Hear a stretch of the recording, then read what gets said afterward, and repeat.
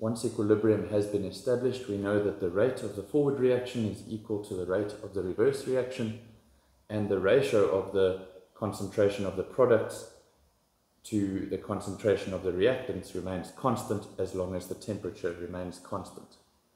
Now, there are a number of changes that can be made to that reaction which would initially upset equilibrium, and we use Le Chatelier's principle to explain how the reaction responds to that.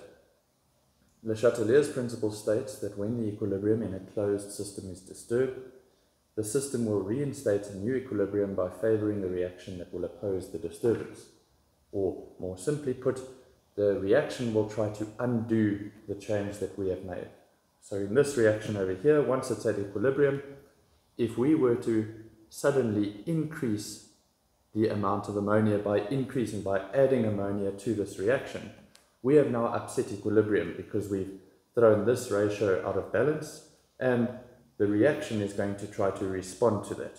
So the initial response is that equilibrium is no longer in state, and the reaction tries to undo that by decreasing what I have increased. I have added an amount of ammonia, so the reaction's response is to decrease the amount of ammonia by favoring the reverse reaction.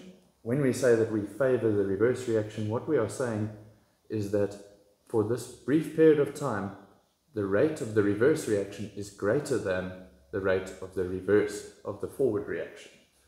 By favoring the reverse reaction, we are decreasing the concentration of ammonia and increasing the concentration of hydrogen and nitrogen. This happens only for as long as it takes to re-establish that initial balance, or that ratio that we had there.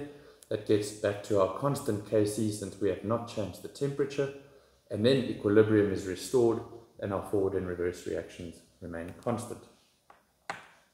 Once again, we can make another change and see what the response is by saying what would happen if we were to suddenly increase the amount of hydrogen present in this reaction. So that is the change, the external change. Le Chatelier's principle says it will try to undo what we have done. It will try to decrease what I have increased. In doing that, it must favor the direction that uses up what I have added, which in this case is favoring the forward direction, which uses up nitrogen and hydrogen and creates or produces ammonia. So for this brief period of time, the forward reaction is proceeding at a faster rate than the reverse reaction, once again until equilibrium is re-established, at which point the forward reaction rate is equal to the reverse reaction rate. And because all of these reactions happen in a fixed ratio, the same Kc value will be re-established, because the only change that can affect Kc is a temperature change. So Kc will remain constant as long as the temperature remains constant.